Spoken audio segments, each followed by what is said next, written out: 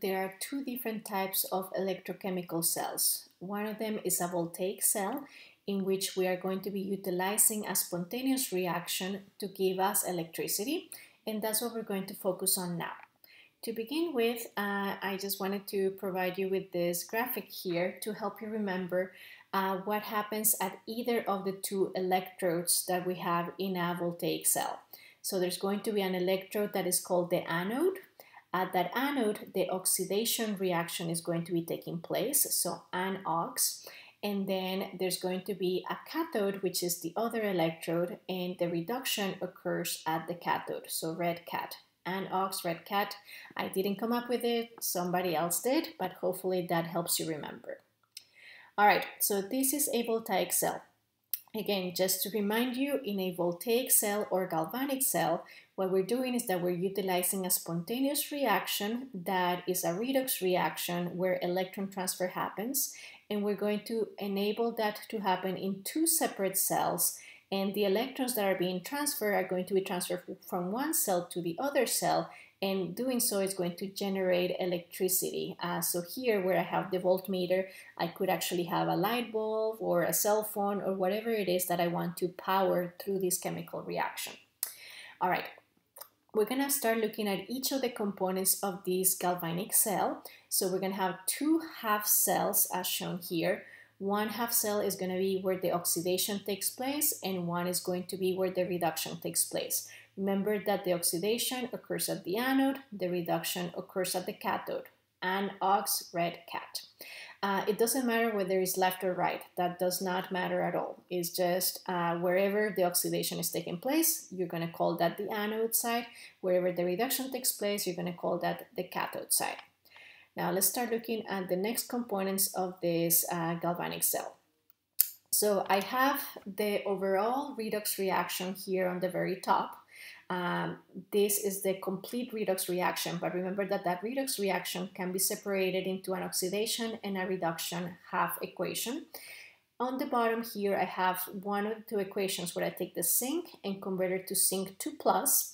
And of course, to balance it out, I have to add 2 electrons on the product side, meaning that this is an oxidation because we are losing electrons, right? So we go ahead and label this oxidation. On the other side, I take the copper and I convert it into copper solid. So copper ions 2+ goes to copper solid, and I write that here. And to balance that equation out, I have to add 2 electrons to the left-hand side. Because the electrons are on the reactant side, that means that this is a reduction. We are gaining electrons, right? So those are our two half cells. These reactions are what's happening here in the solution. So in the solution, I have zinc solid. Zinc solid is actually going to be my electrode, and that electrode is going to be converted from the solid phase into an ionic phase in solution, which is the zinc 2+, which is basically here in the fluid. And electrons are going to be liberated in that process as a product. On the right hand side, what's happening is that I have copper 2+, which is in the solution, and that copper is actually going to be depositing onto the electrode as a copper solid. So you can see that here copper goes to copper solid, copper ions go to copper solid. And that is through the use of 2 electrons that come in as a reactant. Okay, those are our two half cells. And all right, let's move on to the next part. Oh wait, and I forgot. Again, I know I already said it. So at the side where the oxidation takes place, there you have an electrode that is called the anode. And on the right hand side, you have an electrode which is where the reduction takes place, and that electrode is called the cathode, so red cat. All right, the next part is electron flow. So notice that here on the left hand side where the oxidation took place, we were releasing electrons, while on the other side we are gaining electrons. So wherever the electrons are being produced, those electrons are actually going to come out, and they're going to travel through the other side where they are needed as reactants. So I can figure out the electron flow because the electrons will always be released on wherever the oxidation takes place, and which is the anode side, and then they go to the other side where they are needed as reactants, which is my cathode side. So The electron flow occurs through the metal wire that connects the two electrodes. These two bars are my electrodes, and we'll talk about those in the next slide, I think. But it happens to this wire. That wire can be copper wire or could be any kind of metal wire, basically. The direction of the electrons is from wherever the oxidation takes place, which is your anode, to wherever the reduction takes place, which is your cathode. All right, next part, the electrodes. All right, so these electrodes are typically solid metals, and I put a little star because there are some reactions where the electrode is going to be like a container that contains a gas, and it still has an electron, but it's not a solid metal. But for most cases, like 99% of the times, you're going to have a solid metal being the electrode. Now, that solid metal can be involved in the chemical reaction, or it can be an inert conductor. It could be something other than whatever you are reacting. So it could be something like platinum or carbon. In the particular example that we're dealing with right now, that electrode is actually part of the chemical reaction. Whenever you have a solid as part of the reaction, you can use that as your electrode. So in this particular case, my zinc solid is actually my electrode on this side, and the copper solid is going to be the electrode of the other side. And remember that we said in the previous slide that, or 2 slides ago, I don't remember, that on the left-hand side where my solid zinc is being converted into zinc 2+, right? That's actually the zinc from the electrode, the solid zinc from the electrode that is actually dissolving into forming zinc ions. So over time, the anode is going to be losing mass because the zinc solid is being converted into zinc ions that are now swimming in the solution. On the right hand side, my solid copper is not losing mass. Instead, it's going to be gaining mass. And the reason for that is that copper ions from the solution are going to be depositing as copper solid onto the electrode. So the mass of the electrode actually increases over time as this process takes place. Just to remind you again, the anode is negatively charged and is where the oxidation takes place. It is also the source of the electrons. That's where the electrons come out from. On the other hand, the cathode is positively charged and is where the reduction takes place and electrons move toward it. And the charges are easy to remember if you think about the electron flow. The electrons are repelled by negative charges and they go toward the positive side because they are attracted to the opposite sign.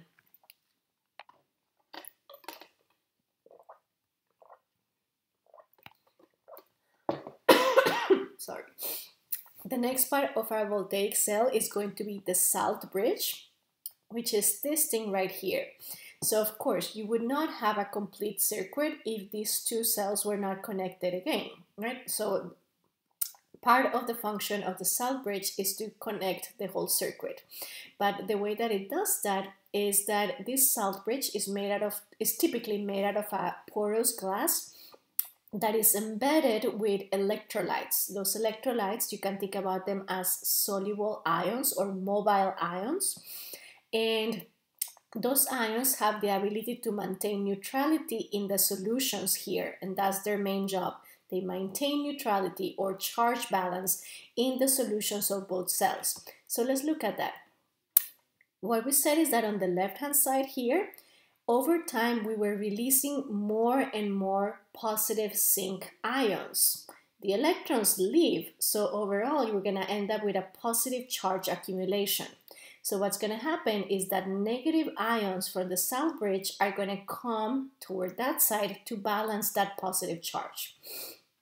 On the right hand side, on the other hand, we said that copper 2+ was being converted into solid copper. So over time, we were losing positive charges. So, and that's not good. And the electrons were being used up in that process. So over time, we were losing copper 2+ charges. What that's going to happen is that the positive ions from the salt bridge are going to come to balance that out or to overcome that loss of positive charges. Now, what type of ions do we have here? We're going to have soluble ions, things like group 1 metals like potassium or sodium, and then the anion is typically going to be nitrates or chlorides. And if you want to remember, just like this, the anions migrate toward the anode, the cations migrate toward the cathode. But the way that I usually think about it is I look at the equation and see what's happening. In this particular case, we were forming more and more positive charges, so negative charges need to come and balance that out. And on the right hand side, we were losing positive charges, positive ions, so the positive ions for the cell bridge need to come toward that side.